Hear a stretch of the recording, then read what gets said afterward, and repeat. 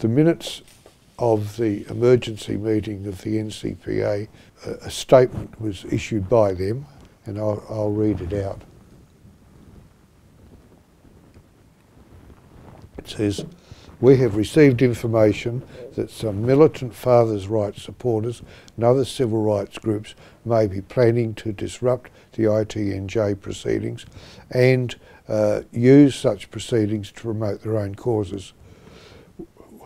We are already severely constrained in presenting our case before the ITNJ by the legal requirements of Section 121 of the Family Law Act and have taken every possible step and exercise due diligence to ensure that the identities of those participating and who are still engaged in family law proceedings would be secure and protected. Several of the witnesses are suffering complex post-traumatic stress after suffering years of abuse and violence in domestic matters and from subsequent legal abuse, and are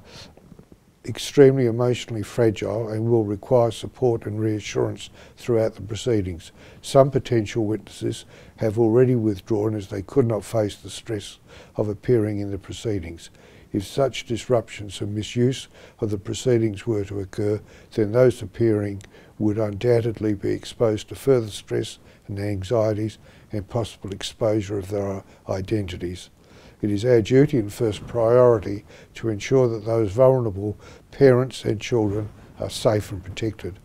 Then it goes on to say, over several years and in recent weeks, officers of the NCPA have received a great deal of harassment, abuse and threats of harm and death from militant fathers' rights supporters, but have always been prepared to continue their work despite such occurrences. There is therefore a risk they may also be exposed to risks of harm during the course of the hearings.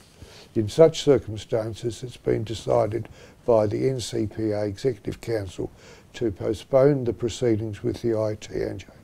sine die until such matters can be fully considered and an alternative strategy be devised in order to bring to public attention the harms which are being caused to children and young people by the Family Courts of Australia. We shall be considering these matters very carefully over the next few weeks and determining how and when we will proceed in these matters with minimal risk to all participants.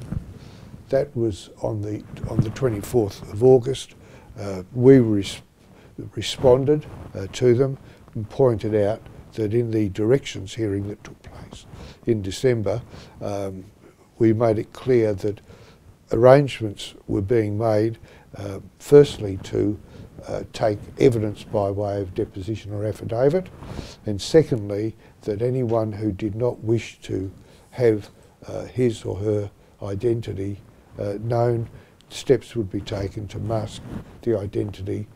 either by a screen or by some other method of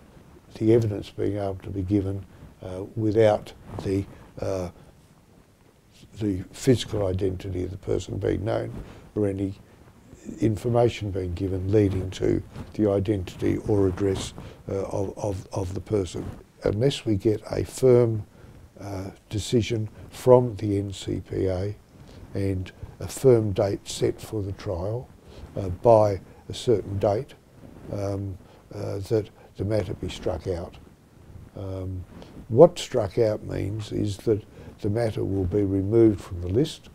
and the NCPA will no longer be an applicant, and if they want to reinstate the matter, they'd have to basically start afresh.